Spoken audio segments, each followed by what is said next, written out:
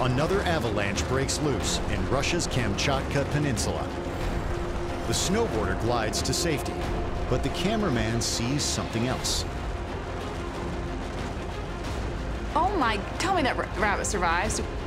I'm not betting on the rabbit when I see him go into that. You're looking at tons and tons of snow that is sliding down the mountain at speeds of probably 40 to 50 miles an hour.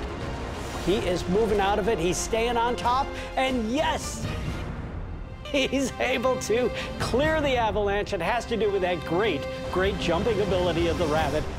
I give that a 10. He gets a 10. What's really cool about that rabbit is he can just hop along the top of that avalanche.